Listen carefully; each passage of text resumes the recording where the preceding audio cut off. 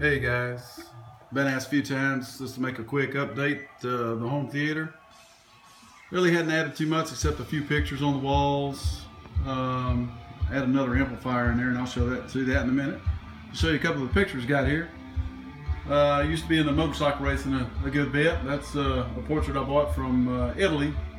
That is Valentino Rossi, number 46, world champ. God, I don't even know how many times. Several times. I actually got a picture here. That's of myself there. That was painted by my mother-in-law. Got another one over here of a local racer. Kind of give you an idea of where kind of reside there. It's that's Scott Russell. He was a world champ, I believe it was 1993. Real nice fellow. Take a look at the amps. Well, right now I'm streaming some Scorpions, just kind of rocking out and drinking a beer.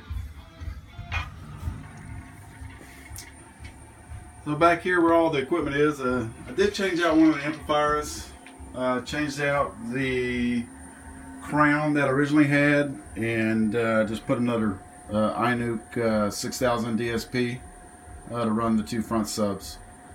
And basically that's about all I've done as far as any types of changes within the home theater itself.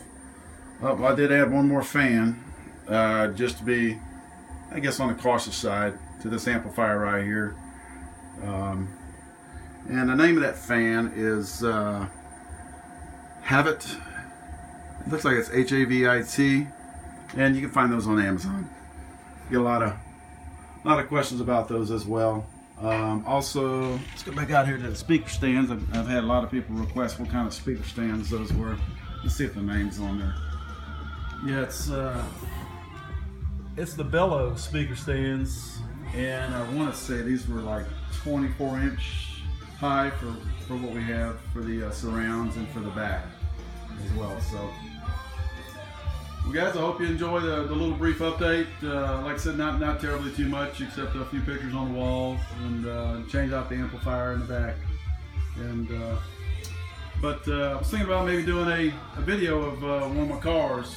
So stay tuned for that, and hopefully I can get that and pull it on, uncover it, pull it out, and wash it up a little bit, and then make a video of that and share that with you. All right, take care.